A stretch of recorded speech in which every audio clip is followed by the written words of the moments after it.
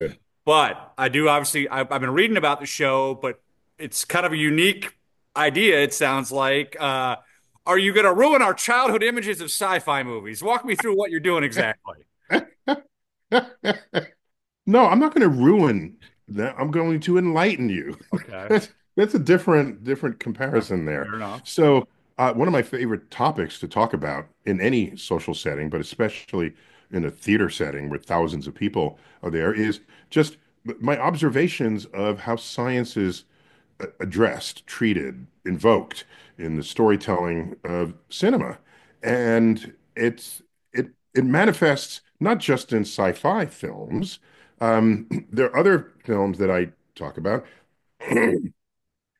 There's so let me back up. So there are Yes. two kinds of films I will address. Those that try to get the science right and then mess up somewhere. I'm going to call that out. All right. Out of respect for their effort for trying to get it right, I'm obligated to do so. And then there are the movies that don't care about science, but happen to get some right. And don't, I like that. And I want to give credit where credit is due, where they throw in a little bit of science when they didn't have to. And so there, like I said, there are traditional sci-fi movies like Armageddon, which violates more laws of physics per minute than any other film. No, actually, that was true until the movie Moonfall came out during COVID with Halle Berry. I think that one wins that contest. But there are other films you just wouldn't have thought about, perhaps. I bet there's the science in The Wizard of Oz, or in Mary Poppins, or in Frozen, or there are Pixar movies that where they actually they'll ignore some science on purpose and get other science exquisitely correct. And it's just fun to go in there and celebrate it. There's also some in Harry Potter.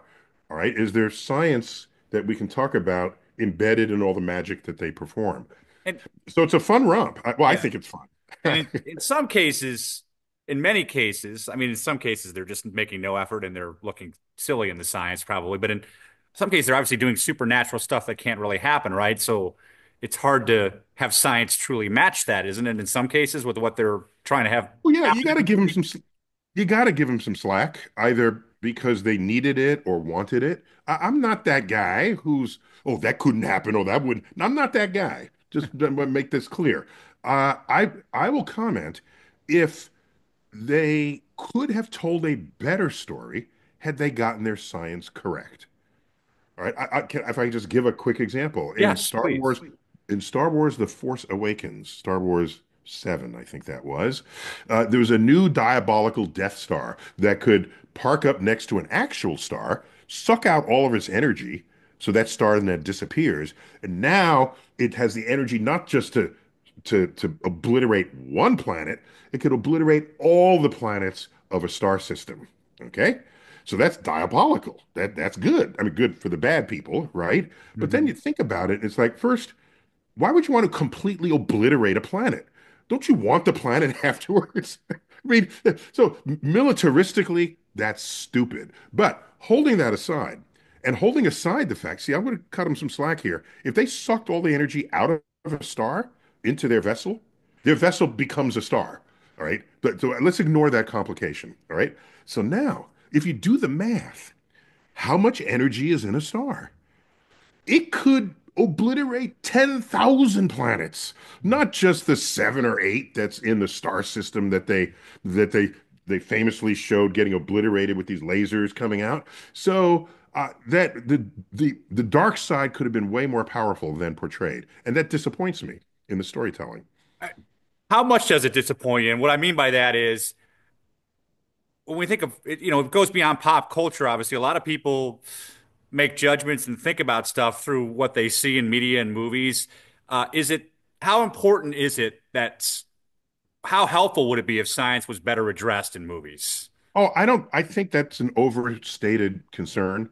Okay. I think if people are thinking about science at all, even if some of it is misrepresented, if it says that's an interesting phenomena, let me go do some homework on that or do some research or get a book, maybe one of my books or documentary. So I view these forces as things that can stimulate further curiosity. You don't go to a sci-fi movie to learn how science works. But by the way, if they get good science in it, that's good. There's a TV series, The Expanse, which describes different cultures and civilizations in our solar system, in the asteroid belt, on Mars, on Earth, and they all evolve differently to accommodate their different habitats. And that's interesting conversational points that I think are worth exploring. And good science fiction will do that. So when you say you're calling them out, you're doing it with a smile, not a elbow to the ribs, I guess I would say. Uh, so here's my analogy. Suppose you saw a period piece, and it takes place in like 1958, let's say, and then you have a friend who's a car expert, and that friend sees a 1962 Chevy Bel Air parked in the street and say, "Oh, they messed that one up. That was not around yet. That the fin size or whatever." And you say, "Hey, you know your cars." Or if you have a costume designer who sees a Jane Austen period piece and someone gets off the carriage and they're wearing a top hat rather than a derby. And apparently in that 20-year interval, derbies were in style. They say, nope, they wouldn't have worn that. You say, hey, so why do they get your accolades for knowing such things? Yet you come to me and say it's just a movie. Just get out. I just want to be treated fairly in this exercise. So walk me through the show specifically when people come. I mean, are you sitting on stage? Are you bringing in video clips? How's this going to work? Yeah, that's thank you. That's a great question, of course, because like people are coming, taking out a night of their lives to listen to an astrophysicist talk for 2 hours. Okay, so I'm not unmindful of how weird that is or how weird that sounds. So it's a full presentation. I checked the latest count, somewhere between 30 and 40 uh, media clips, movie clips, and it also includes some remarkably scientifically literate beer commercials. So you'd be surprised where there's interesting science where somebody thought about it. Well, I people got take to give beer them credit. seriously, some people. So we sit back and just enjoy. And by the way, the movies are organized by scientific theme. So there is, space time or time travel or thermodynamics. How do they treat the flow of heat in these scenes? And did they get it right? Where did they get it wrong?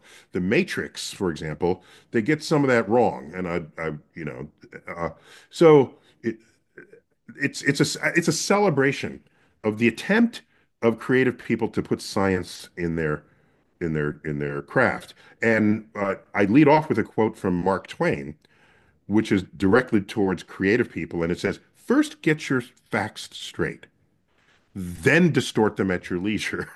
And that's the lesson plan here.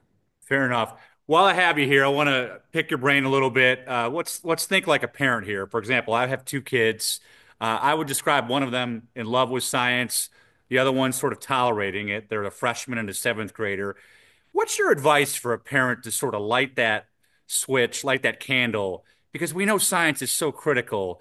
Uh, I mean, it would be great if they really embrace it with their futures. I mean. That's an excellent and very important question.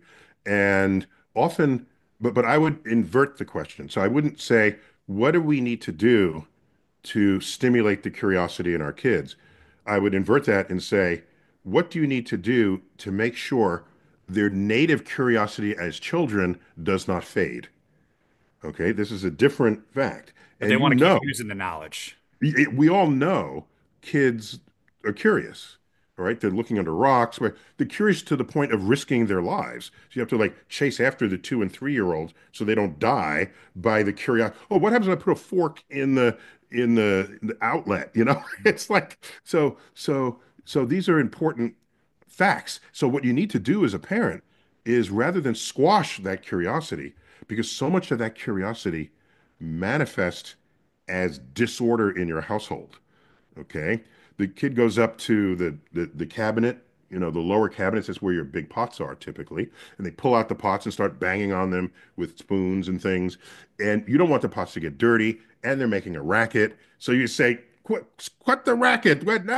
And you're angry as a parent or frustrated as a parent. Whereas have a different outlook and say, my child was doing experiments in acoustics. What does a wooden spoon sound like versus an aluminum spoon on a cast iron versus, and let that experiment run through. You didn't have kids so that you would maintain a neat household. All right. These two do not comport.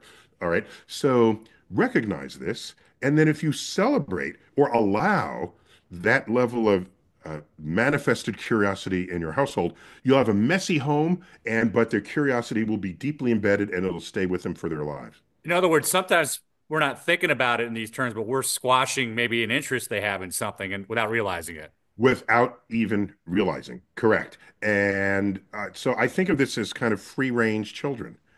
Let them explore. And by the way, something I did with my kids, they have such delicate little fingers back when they were little, of course, and you don't want fingers caught in doorways and things. So I held up a pencil next to one of their fingers, and it was about the same width. Then I put the pencil in the doorway and slammed the door, and the pencil shattered into two bits, right? And they never put their fingers near the doorway ever again. So these are experiments. You want to keep them safe, of course, but no, they're not playing in the doorstop after that. And it's a demonstration of the forces of nature can also be quite um, illuminating, as we say. Well, Neil, thank you so much for your time. This has been illuminating for me. It's been great to talk to you, and have a good trip when you come to Kalamazoo later this month, and have a great show. Excellent. And I'm obligated to say that if I were to rate the show, Yes. because I'm showing movie clips, I would say PG-13. Fair uh, enough. I'll use a word or two that I'm pretty sure kids have heard their parents use around the house.